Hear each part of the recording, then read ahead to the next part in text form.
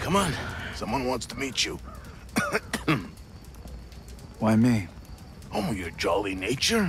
Your engaging conversation? I don't know. What is this worth? It's the question that comes up most often while playing Thief. Everything you steal is tagged with a definitive monetary value, but a better measure of an object's worth might be how good it feels to take it. It can be a real challenge for you to lay your hands on certain items, and depriving the corrupt and undeserving of their property only seems right in most cases. But if you're truly to enjoy your career in Thief, you'll need to set your own rules and determine your own concept of value. Ready to help? That's good news indeed. Thieving can be a rewarding profession in the dark and morbid city the title character Garrett calls home. You feel as if you're inhabiting an actual body, carrying a convincing sense of weight while bounding through the environment and executing a movement best described as a swoop, which quickly and quietly propels you toward a dark corner or away from a wary guard you've just relieved of his personal wealth. It's also a pleasure to manipulate the environment using a deft pair of hands that feel like they belong to you, emphasized by subtle controller feedback as you pick locks or glide your fingers along a row of books or a picture frame in search of a hidden switch. Garrett offers regular commentary on the situation at hand, but while his wit doesn't quite match his physical prowess, he's certainly capable, and his skills can only improve. Players can selectively acquire better equipment, like more sensitive lockpicks or padded boots, and develop reality-bending focus abilities. Tapping into a blue energy meter can highlight important objects from the environment, or enable feats like slowing time to kneecap a guard, or visualizing the internal mechanisms of a lock. If taking these extra advantages violates your sense of fair foul play, you can go as far as to disable the use of focus completely in the game's menus, where the difficulty can be custom tailored by enabling or disabling various options. Waypoint markers, for example, come in handy navigating the sprawling city hub, but turning them off increases your sense of autonomy during missions. Of course, stealing just isn't as fun if there's no risk of being caught, and the guards in Thief feel just dumb enough for the job. They can be toyed with and manipulated, and their night vision is so poor that you can be effectively invisible at about 3 feet away. But when they do catch on, they can give you a run for your money, or whoever's money you happen to be carrying around at the time. You'll feel most like a thief when you're silently operating right under someone's nose, and this approach is encouraged by bonuses awarded for remaining undetected and avoiding violence. Committing to a predatory playstyle can earn its own rewards too, but it may be a fool's prize. Too many takedowns and lethal arrows can cut right through the game's tension and diminish your sense of achievement. You're a thief after all, not an assassin.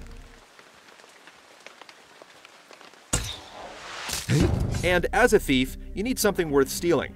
In the most satisfying circumstances, you learn of a rare treasure by surreptitiously reading a document or overhearing a conversation, then test your powers of observation to ferret out its secret location. These optional big scores often feel even more worthwhile than the plot-propelling relics you're actually required to steal, and it's quite an effort to find them within some of the larger, more open-ended levels. On the opposite end of the scale, the sheer number of cheap trinkets packed into every nook and cranny of the game is ridiculous. There's a satisfying jingle when you grab them, but all that glitters is not gold. There's actually a good chance it's silver. But whatever it's made of, it soon starts to feel like trash that's been discarded, or even worse, deliberately placed there for you to find like an Easter egg for a 4-year-old. For a master thief to waste his time rifling through drawers in hopes of finding a fountain pen or single gold coin feels more than a bit silly. Especially when the character is trying to find out the fate of his former partner and save the entire city from an encroaching supernatural gloom. What do you want from me? Nobody's forcing you to raid every cupboard, but there's always a nagging feeling you might be missing something important. You'll also need a fair bit of coin to purchase specialty equipment that makes the game more interesting by letting you access hidden passages or clip wires to deactivate traps, so you can't afford to ignore the small stuff altogether. Thief emphasizes collection and completion, with curio cases in your hideout waiting to be filled, and post-mission reports that tell you exactly what percentage of loot you left behind, effectively training you to be a kleptomaniac that compulsively snatches anything the game will let you pick up. Fortunately, there are a number of unique pieces you might actually want to take, like a distinctive set of rings or a peculiar series of paintings by a certified madman. A fine piece. The city itself holds some interest and appeal. You're introduced to new districts as you knock off missions and draw closer to the end of the narrative thread. New opportunities are introduced as the streets grow increasingly less hospitable, and in addition to finding simple locked doors or hidden caches, there are a few secrets that don't betray themselves so easily. Individuals like your crooked and not terribly likable friend Basso offer side jobs which help line your pockets while offering some insight into personal histories and underworld politics.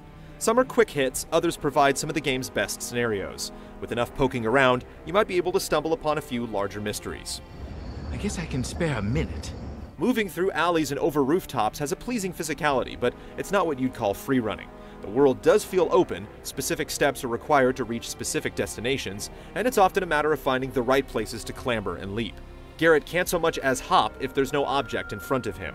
The way the environment restricts your movement is frustrating, but the city hub is broad and well worth exploring. Hear all! Hear all! Traitor's Gate closed till morning, by Baron's decree. When you found your place in its skewed world, Thief can surprise you, summoning up a thick atmosphere of mystery and unease in a moment's notice and drawing you into the shadows. Sometimes, though, you may see things you don't want to see. The game's technical performance feels like a struggle at times on both the PlayStation 4 and the Xbox One, and after a strong build-up that takes you through cleverly designed missions and well-considered spaces, the game departs from its strengths in an attempt to build dramatic confrontations at the end of the game. It's not exactly a perfect run for Garrett, but players will still find many things worth taking. It works for me.